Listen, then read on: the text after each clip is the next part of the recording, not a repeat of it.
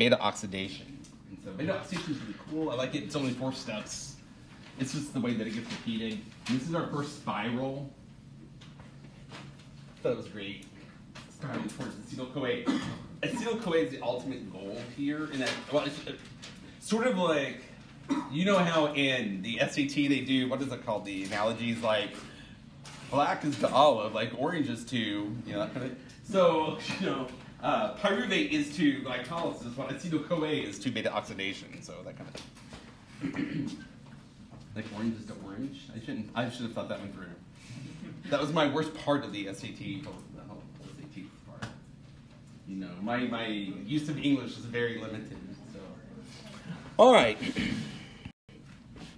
So we have beta-oxidation. It's going to degrade fatty acids, in particular, down 2 carbons at a time, okay, to make acetyl-CoA.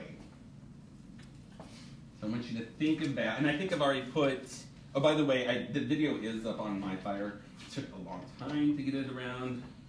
Let's go here nor there. And then so is the part 1 PowerPoint without the boxes that should already be available. At least I can see it. So, okay, all right. So, but the part 2, I haven't, because we haven't gone through all the parts. So, why is it important for acetyl-CoA? Where do the products go from there? And then once again, why do you suppose it's called beta-oxidation? So why is it important? What is the importance of acetyl-CoA? If you're under the conditions for beta-oxidation to occur, where will that acetyl-CoA go? Citric acid cycle. Because are you going to be doing beta-oxidation when you need energy or when you have too much energy already? When you need energy. Same reason why you go into citric acid cycle. Okay. Oh, and I meant to say, some people had contacted me concerning glucagon versus insulin with respect to energy, relative energy levels. I forgot how it was worded. It was worded best. But does insulin occur when your blood sugar is higher or lower? It's in response to high blood sugar, so it means you already have met your energetic needs at that time. Like you have just eaten, you just had that Cinnabon, whether you should have had it or not, right? Your insulin spikes, you've got plenty of energy overall for your body. That's why the cells can internalize the blood sugar in order to do whatever it needs to do, whether it needs it for glycolysis or gluconeogenesis, that kind of stuff. Which technically, it's usually going to go, depending upon the cell type, it will usually go for storage if you have too much. With the exception maybe being like the liver, because the liver, remember, it doesn't undergo glycolysis on its own until everything else is taken care of. Okay. Whereas glucagon, typically you have low blood sugar. If you think of it with respect to your blood serum, that means you need energy. So therefore, you're going to kick up the other pathways. Because you need to get the energy out. Your blood sugar is low. So your brain doesn't have enough sugar, so therefore we're going to have to start to make sure that it gets released versus getting internalized. All right, that's the new term right there. All right. So where do the products go from here? It goes from the citric acid cycle. Why do you suppose it's called beta-oxidation? What does the beta refer to?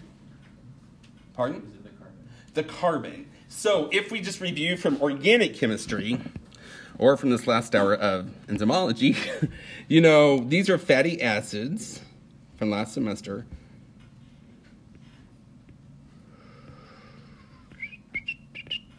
So on and so forth, because it goes on and on and on, or it could go on and on and on. Where would the beta carbon be? From the... Whoops, I forgot the negative charge there. It's the second from the right. The second from the right, so you're saying this one right here? Is that going to be alpha or beta? That one's alpha because, once again, this is not a scientific term. I call that one the ground zero carbon. If you use numbered locants, it's carbon number 1. So beta is actually carbon number 3. But that's ground zero, so this one's alpha. So that one right there would be beta. Okay. And it lets you know what's occurring at carbon number 3 overall of beta carbon. If it's beta oxidation, it's being oxidized. Yeah, don't overthink it. All right, so here we go. Beta oxidation, just 4 steps, and then it spirals. Because if you start off with 16 carbons, by the end you're going to get rid of 2 in the form of acetyl-CoA, so you're left with 14. Then you go again, you're going to be left with 12 plus another acetyl-CoA. Then again, so on and so forth. So I want you to look at this. And this can also make sense why you get so much energy ultimately out of out of this process.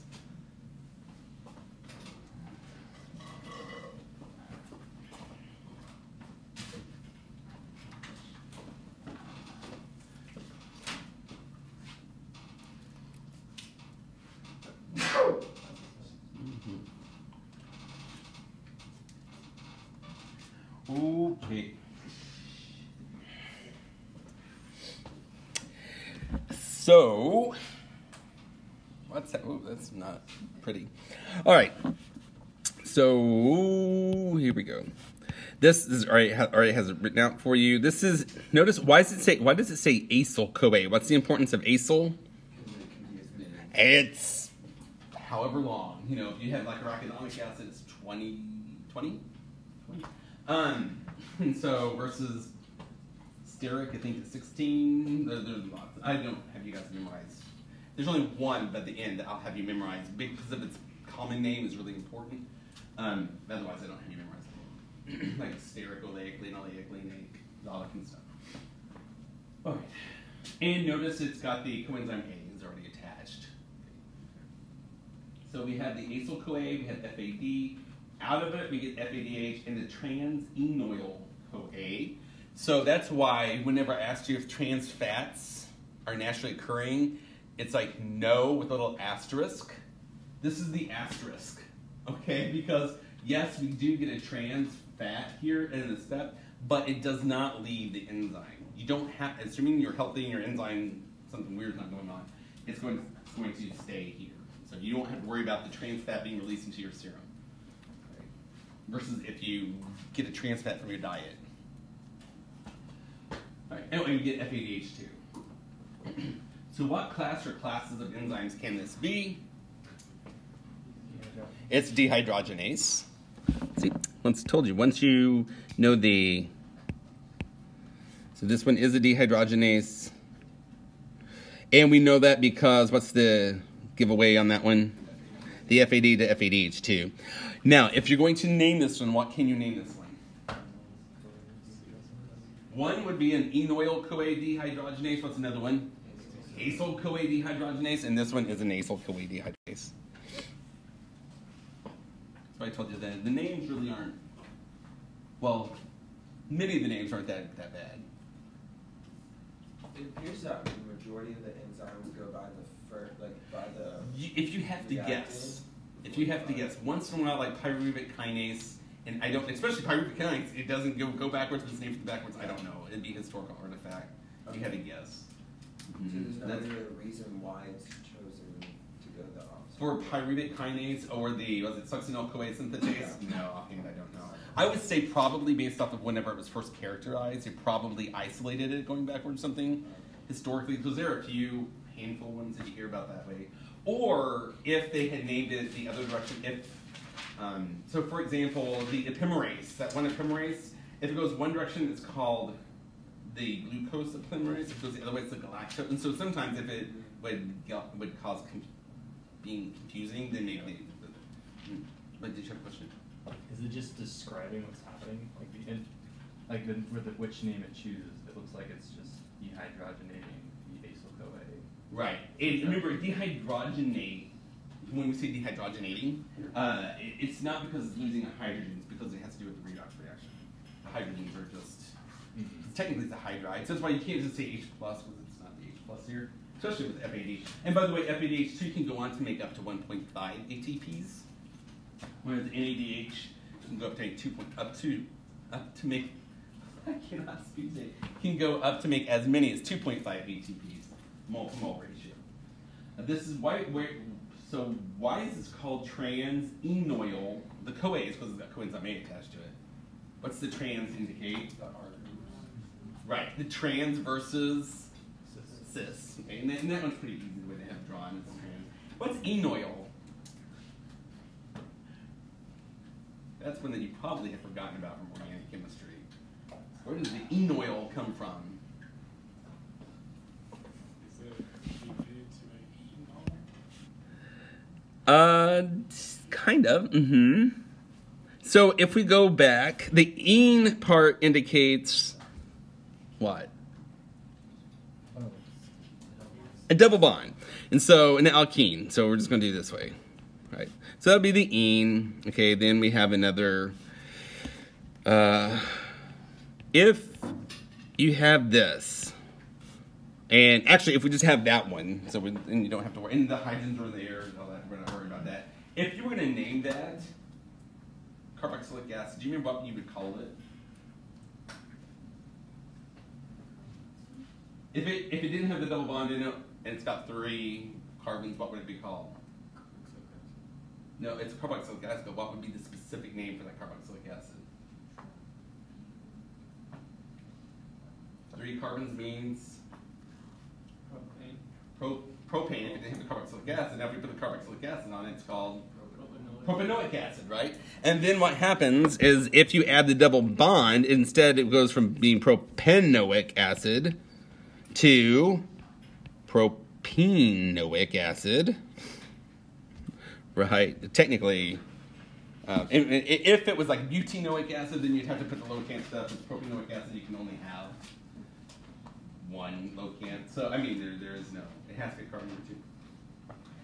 Now, if you go from a carboxylic, if you think back to the rules for carboxylic acid and carboxylic acid derivatives, like if this was an ester, let's say that we put a methyl group on it, what happens to the ending here?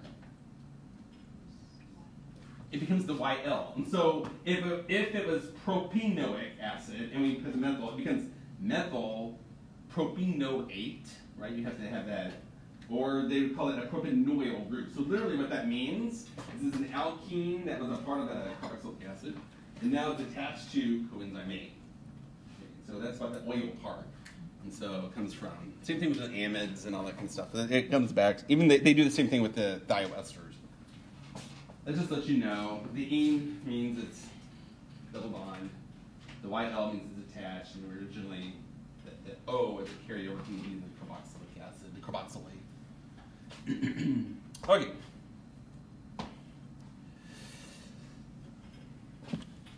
Whoops. So now we have reaction 2. Oh, whoops, sorry, I went too far.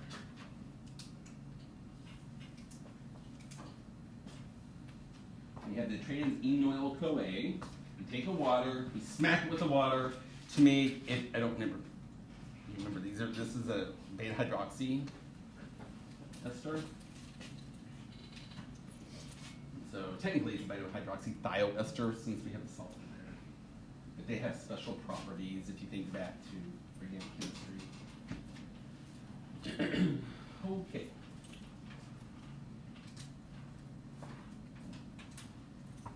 So first of all, we've done an oxidation reaction here of beta carbon. So we are oxidizing it. What class or classes of enzymes can this be? If you're adding a water, it's a hydratase. You're hydrating it. Okay, so if we were going to name it, what would you name it? Trans-enoyl CoA. Yes, it's enoyl CoA hydratase. If you put the trans on there, that's fine too. Yes. So the name's not too hard. It makes sense. The big thing is, once again, you just have to remember that most of these have those generic names like acetyl, enoyl, because they really do take a wide variety of substrates for each round, right? From 20 to 18 to 16 to 14. The name here should make sense. I'm not so worried about the standard chemistry that you know as L. But it is going to be enantiomer specific. But the beta-hydroxy-acetyl-CoA, it's still an acyl group. It still has a coenzyme A on it. It has an alcohol, which remember those are called hydroxy. Whenever they don't have the top priority, they're called the hydroxy group. And it's on the beta carbon. So there's ground 0, alpha, beta. So that's why it's called beta-hydroxy. beta-hydroxyacyl-CoA.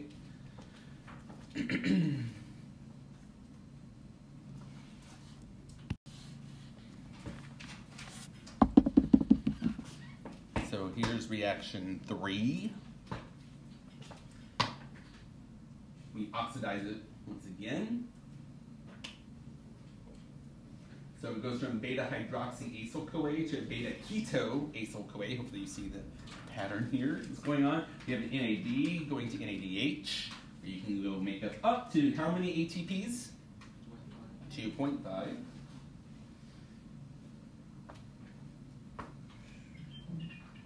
And that will make sense. I think it's in chapter 20 when we figure out and that's a question that many times I have asked on quizzes or exams. Why does FADH2 only make 1.5? NADH can make up to 2.5. So don't be surprised if you don't see that later on. What was that question again? Why NADH can make up to 2.5 ATPs, molar ratio, whereas FADH2 can only make 1.5 ATPs. Don't worry, I stress it again in that chapter. But I've said it, I've been stressing it all semester long. Actually, I probably even said it last semester time too. So what class or classes of enzymes can this be? What? Say it. Dehydrogenase. And if you're going to name it, don't be wishy-washy. Don't make me do my, faith integration on that one. Look what it says for the lukewarm wishy-washiness guy. Will spew out of your mouth. Not out of your mouth, out of his mouth. So, it would be what specific one? Yes, this is beta-hydroxyacyl-CoA dehydrogenase.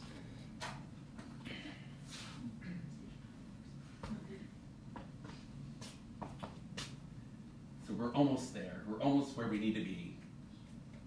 We have our beta-keto group. Once again, the beta position has special properties. So does the alpha position with respect to these ketones.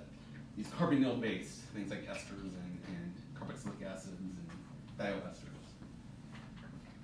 Just to do a quick review from organic chemistry, these hydrogens typically have a much lower pKa than what you would expect, just because of the fact that they are stuck between. You can oxidize the beta carbons just because of the properties we have here, that kind of stuff. All right. So then finally, we only have one reaction left.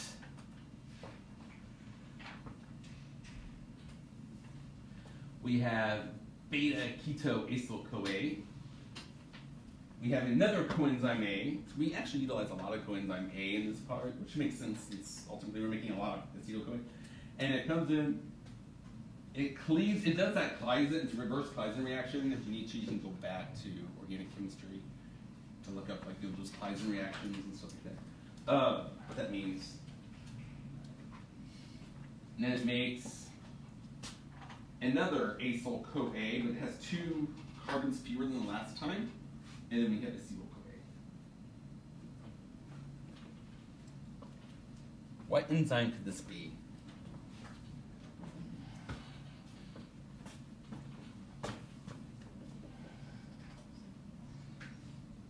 This one is the one that's got this special name.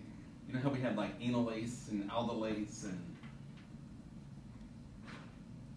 fumarase? I was like, I know there's another one. There's another one. Okay. Enolase, aldolase, fumarase, and aconitase. There's this ace. And it's not called this ace before you read that. This ace, no.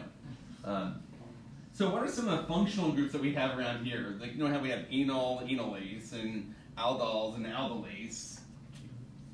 Oh, there's ketones. So we can see a ketone. What else do we have? Thiol. And this is thiol. Okay, notice there's a little asterisk. You can either write it down or you can keep it in your mind's eye or what have you.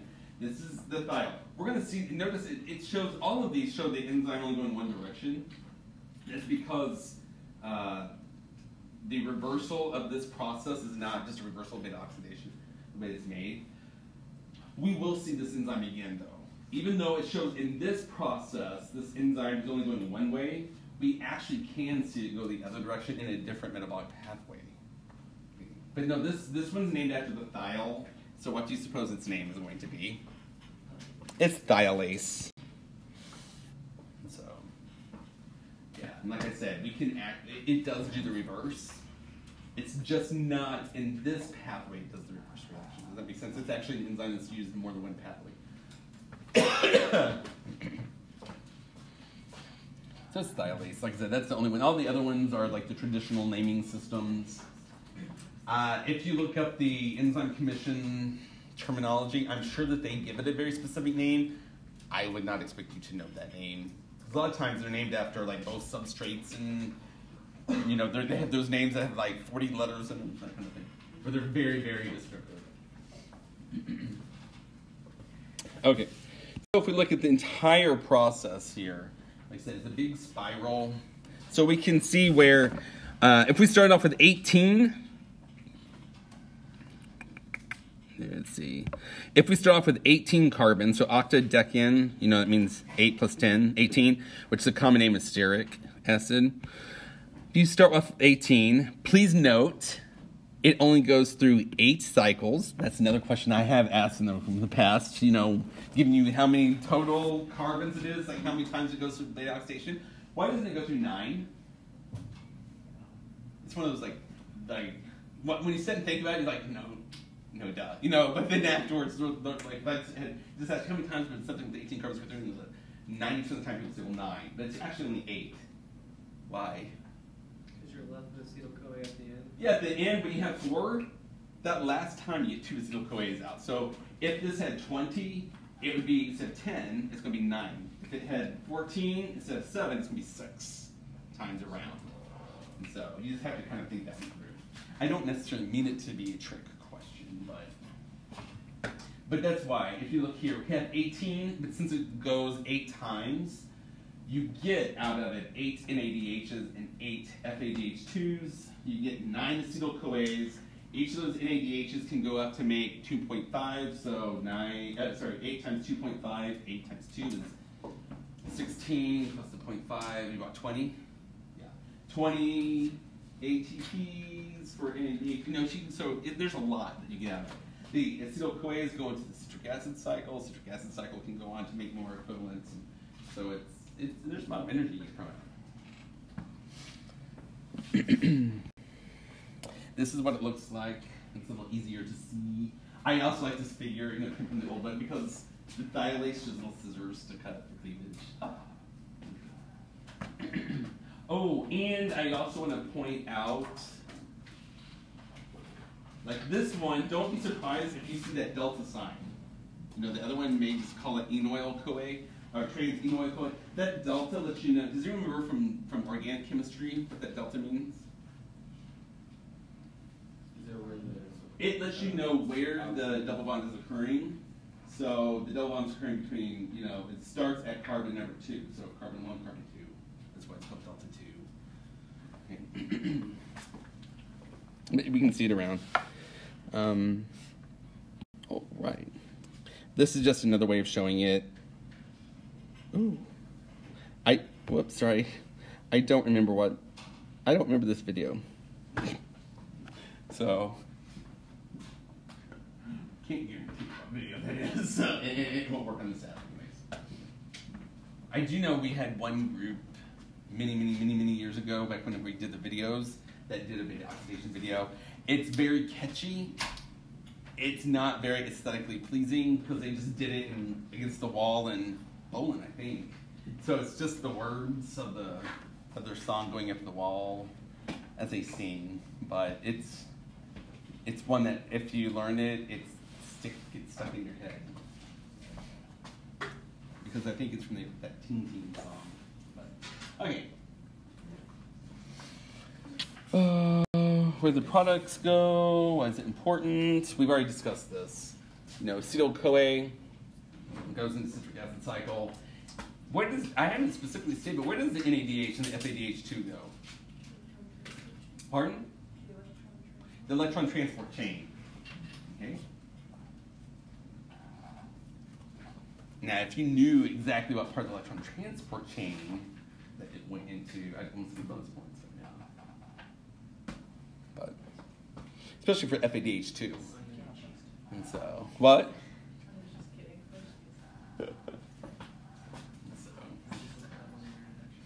You're gonna learn about that. All right, so this was the generic fatty acids. Now what about the unsaturated? You know, those good fats we all hear about. Those monounsaturated and polyunsaturated, the PUFAs and all that kind of stuff. Pardon? I'm assuming there's some hiccup. They would. Hiccup, that's a good word for it. Oh yeah, there's a hiccup. It does require a couple of different reactions because, well, what are the naturally occurring unsaturated fatty acids? The naturally occurring ones. What's one of the what kind of unsaturated fats are they? We just went through beta-oxidation. They're cis. If you notice, that was trans. So it's not like you could just jump in, you know, on set 2 or whatever. No, it's trans. And so versus cis and everything. So it's going to require different. So this is oleic acid, which oleoyl-CoA. That's it. So it's a double bond between carbon 9 and 10. Once again, I don't expect you to memorize the numbers. Now, if you go back to that chapter 10, the way that we talked about the, you know, like 16:0 or 16:1 delta 9, I would expect you to be able to draw it then. This is why I do that kind of stuff. But what happens is it undergoes, so oleoyl, it's hard to say, does normal oxidation until that double bond is 2 carbons away. Okay. But then it cannot go through the enoyl-CoA hydratase because it's only a trans. That recognizes trans fats, and these are cis fats. So you have to have this helper enzyme to convert it to trans. All right, so here we go. Whoops, that's not it. So I want you to try to figure out what's going on.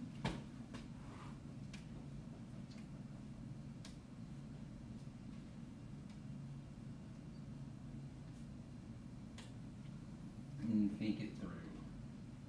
So the way that this literally reads is, we start off, we have the 18, this is the double bond. It goes through oxidation 3 times, but now it's where it's going to get stuck because the double bond, the cis double bond, is on the beta carbon.